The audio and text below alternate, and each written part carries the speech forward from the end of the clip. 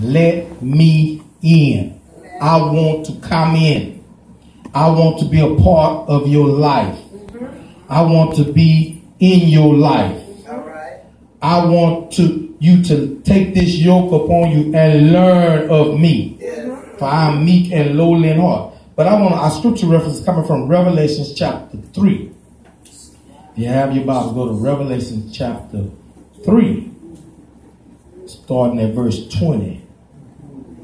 For our teaching's sake. Revelation 3:20 through 22. Here Jesus is addressing, John is writing down the revelation of Christ. He's addressing the 7 churches. But this letter to this one particular church, something he said to them at the end, caught my attention. I want to use the ending message that he warns and admonishes the church at Laodicea. He said he was standing at the door knocking and that he wanted to come in because they had him on the outside. Like many people today, they got Jesus on the outside, but he wants to come in. And he was telling them that you say you rich and that you won't have no need of anything and that you got it going on. He said, but really you broke, poor, and naked because you got me on the outside. And we got a lot of people, they living just for today. And they think that they got it going on. But you're going to need Jesus before you leave here. And so he's telling the church at Laodicea, he said, he's knocking on the door. He said, if any man hear my voice and open up the door, he said, I'll come in and sup with him and he with me. And not only does he come in and fellowship with you, this is the part that gets me. He said, I'm going to let you sit on the throne with me. Amen.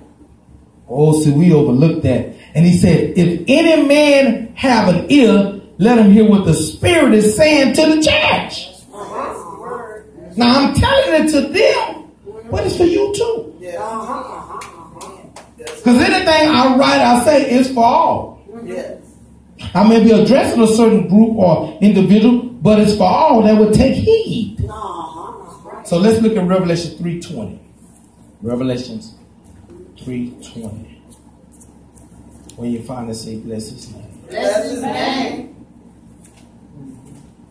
Let me in. That's what he's saying to us today. I want to come in to your heart. That's what I want to get in that heart. Because that heart governs everything. Yes. Revelation 3:20 reads, behold. She's talking to the church at Laodicea. Behold, the church that said they was rich and don't have need of nothing. Yeah.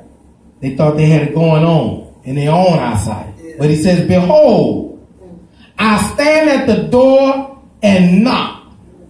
If any man hear my voice and open the door, I will come into him and will sup with him and he with me. To him that overcometh will I grant to sit with me in my throne, even as also I overcame and then sat down with my Father in his throne. He that had an ear, let him hear what the Spirit said to the churches. May the Lord add a blessing to the hearers and the doers of his word. He said, if you have an ear, that's a spiritual ear, let him hear what the Spirit is saying to the churches. That's right. I'm standing at the door knocking.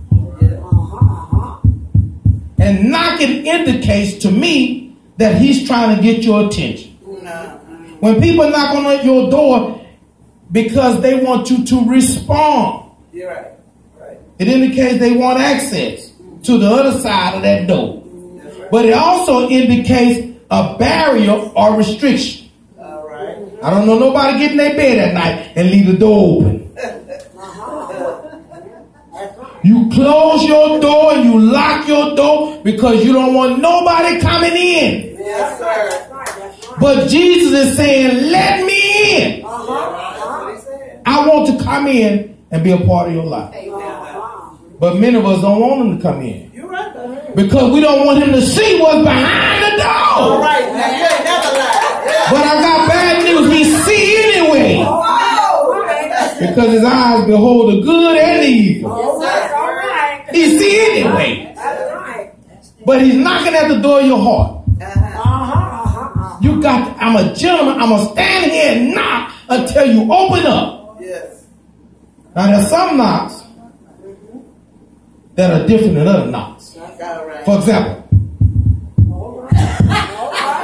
you know whoever knocking on your door like that, they know you and you know them. You're expecting them to come. But there's a knock that's a sense of urgency. Come on now. That person needs some help. I need you to respond. I'm in a hurry. And I think that's how Jesus is knocking.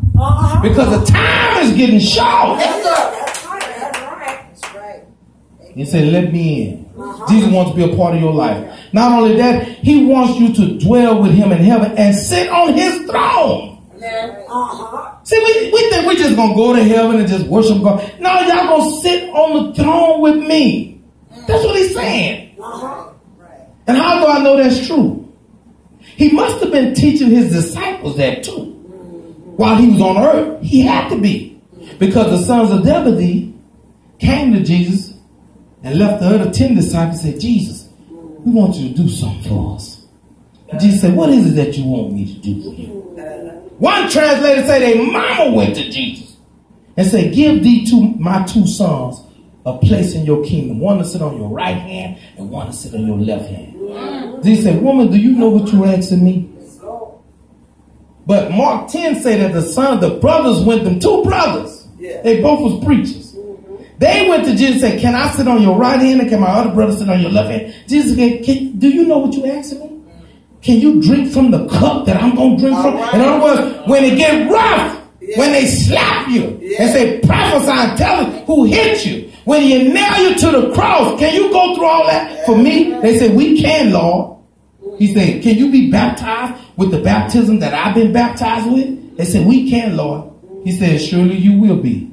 But to sit on my right hand and on my left hand is not mine to give. But you're going to sit up there with me. But I can't tell you who's going to be next to me. That's the Father's decision. But you will reign on the throne with me. You see what? See, people missing out. Yes, they are. They missing out. It's more than just going to heaven. You're going to get to sit on the throne with him. That's what he's saying to the churches. He said, let him that had an ear hear what he is saying to the churches. What an honor does the Master has in store for us. And all those who place their faith in him. Not only does he save us from condemnation, judgment, and the lake of fire, which is the second death, he is willing to share his throne with us. He willing to share the throne with us. And it's proof that we're going to sit on the throne with him because them brothers was trying to get them a secure seat. And Jesus said, that's not mine to give. Let's look at Mark chapter 10. Just to prove that we're going to sit on the throne. If we hang in there. Look to your neighbor and say, only if you hang in there. Only if you hang in there. There's one scripture that says, he that endureth to the end shall be saved. You can't quit. If you quit, you won't get your reward. Mark chapter 10. Verse 35, when you finally say, bless his name. Bless his name. Mark chapter 10. I just want to show you that we're going to sit on the throne. Because now Jesus had not died. He was still with his disciples. But he must have been teaching them this stuff. Because them brothers came to him and asked him for a place on the throne. And Jesus said, that's not mine to give. That's for the Father. One translator said, one chapter said that the mother came and asked him. Their mother came and asked Jesus to give her sons a seat. Mark 10:35, look what it says. And James and John, the sons of Zebedee, came unto him, saying, Master, we would that thou shouldest do for us whatsoever we shall desire. And he said unto them, what would ye that I do for you? They said unto him, grant unto us that we may sit one on the right hand and the other on the left hand in glory. Not now, in glory. But Jesus said unto them, ye know not what ye ask. Can ye drink of the cup that I drink of and be baptized with the baptism that I am baptized with? And they said unto him, we can. And Jesus said unto them, ye shall indeed drink of the cup that I shall drink of, and with the baptism that I am baptized withal. ye be baptized. But to sit on my right hand and on my left hand is not mine to give, but it should be given to them whom it is prepared. And when the 10 heard it, they began to be much displeased with James and John. When the other 10 found out what they was over there asking Jesus, they got mad. They said, come on, man, how y'all gonna do that? Go behind our back. And we all here serving. But now another chapter says that the mother came and Jesus told them that it's who the Father prepared it for. That's not my decision, but you will sit on the right hand of me. It's not my decision. See, Jesus sit down on the right hand of the Father right now. Yes. But that's what God have him sit. Because he's our advocate. So when we mess up and God get ready to strike us, he hold God down and say, hold on, Father. That's one of mine. Right. He's our advocate in heaven. Amen. Right now, that's what he's doing. Seated at the right hand of the Father till he come back again. Thank you, Lord. Thank you. So we see that it's more than just going to heaven. But he's knocking at the door of your heart. And that's what the battle is, the mind. I got to do a sermon. I got to go by. I told my coworker the other day, I got to go by the party store and I want to find a plastic brain. And I got to do a sermon with that brain. Because that's where the battle is, in the mind. Yes, it is. Satan wants your mind because the mind governs the body. As a man thinketh, so is he. See, some people feel like they don't need God right now. When Jesus studied, knocking at the door of everybody's heart. We see what's going on in the world. He's knocking at the door of our heart. It's just like some people feel like they don't need to go to the doctor. I feel all right. Ain't nothing wrong with me. I ain't coughing. But one day you might get something that a Tylenol can't fix. And you got to go see the doctor. Yes, that's right. Huh? All right. One day you might get something that an Advil can't fix. That's right. And one day you're going to need Jesus. You may not need him now. But something going to happen in your life where you're going to have to look to the hills from whence coming your help. Because this thing going to be too big for you to handle. You're going to need God's intervention. That's right. And I might as well let them get involved while the land is peaceful than while there's trouble in the land. He's standing at the door knocking. I don't know who I'm talking to. I want to come in. I want you to open up that door and let me in, which is our title. He's not going to kick the door. Now, Satan will kick that door down. Satan will come in if you leave a crack. Even if you leave a crack, Jesus not coming in. He said, I want you to open the door for me. That's right. Now, the thief, he ain't going to do that. You leave that door unlocked. If you leave that door cracked, that thief going to come in there. That's what Satan is. He comes to steal, kill, and destroy. But Jesus is a gentleman. I want this to be by your permission that I come in. That's it. That I can fully operate in your life because it's your permission. You allow me. Look to your neighbor and say, but there are a couple of things you got to do. But there are a couple of things you got to do. There's a couple of things you got to do. The first thing you got to do is open up the door. That's it. You got to first let him in. That's it. And then he'll build from there. You develop a relationship with him. How does Jesus, now this is what the devil knows, but I want to give y'all this secret. How does Jesus knock at the door of your heart, literally? Okay. How does he knock at the door of your heart, literally? He utilizes his preachers to knock at that door, his evangelists, his Sunday school teachers, his pastors, his bishops, to proclaim the gospel to you so it can prick your heart through conviction. And once it prick your heart through conviction and you have a godly sorrow, only then can you open up that door. And then we pour into you that word. And then you repent. And you call on the name of the Lord. And you be saved. That's it. He used the ministers. There's no pricking or knocking going on if you ain't getting no gospel preached to you. That's right. He told his disciples, the works that I do done, you shall do also. And greater. He uses ministers. The ministers are his vessels to your soul by proclaiming the good news about the grace and salvation of God given to all those who would accept it. It's a free gift. Yes, it is. So he used the minister. But the first thing you got to do is open up that door and let him in. Romans 10:9-10, you don't have to turn there. It says, but if thou confess with thy mouth the Lord Jesus and believe in your heart that God had raised him from the dead, you shall what? Be saved. That's it. You said it with your mouth, you believed it in your heart, and that's it. It's settled. Now all you gotta do is be baptized, because he tell you to go publicly and be baptized. Don't be ashamed of me. Don't deny me. Go all the way with it. Yeah. That's right. That's right. Because now if you say you believe and you really don't believe, because I can't see in your heart, That's right. and I baptized you, just went down a dry devil and came up a wet devil. That's right. So what happened? That's right. You went through a ceremony, Yeah. but nothing took place on the inside. That's right. So the first thing you got to do is open up that door and let him in. That's right. And once you let him in, then he'll come in and fellowship with you. That's right. You can tell him everything. Yeah. He ain't gonna tell nobody. He ain't like your friends. He ain't gonna call nobody or tweet nobody. You know, we tweet now. We feel like tweeting, and you can tweet and sin. You still gossiping through technology. We tweeting nobody's business. You gossiping.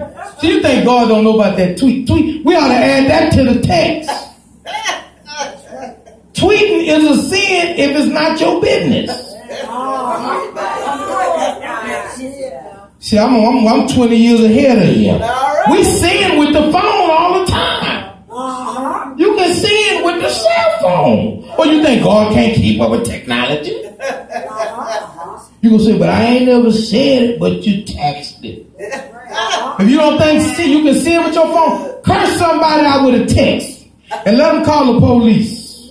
Threaten somebody through a text. Just threaten them through a text and let them call the police and see if you want to go to jail. That's right. You're right about that. Oh, come on, let me get back to Revelation. We don't want to talk about the telephone. We don't want to talk about that. You sinning. All unrighteousness is sin. If it ain't right by God, it's sin. If God didn't approve it, it's wrong. You're right. We getting ready to close. We got to close. Look to that. We got to close. We got to close. We got to close. Fight the good fight of faith. There's two things you got to do. First, you got to let him in. Yes. The second thing you got to do is fight for your faith. Because that devil will come test your faith. Fight the good fight of faith and endure to the end. Hang in there. Don't give up. Don't quit. Don't turn back. Don't faint. Don't stop serving. Don't stop trusting. Don't stop praying. And don't stop worshiping. Let's give the Lord a hand clap of praise. All right. Praise the Lord. We will open up the floor.